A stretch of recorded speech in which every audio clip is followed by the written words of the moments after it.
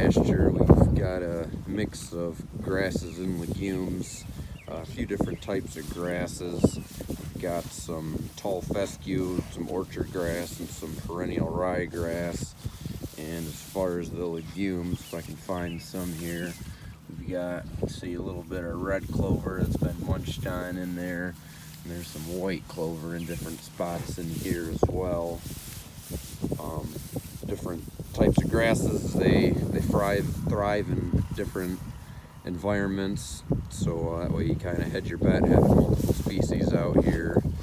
The clovers, they add a lot of energy and protein to the diet.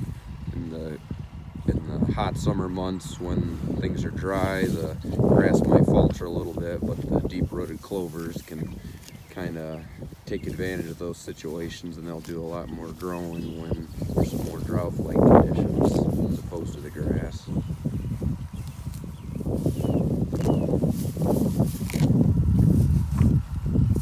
Calves seem to approve.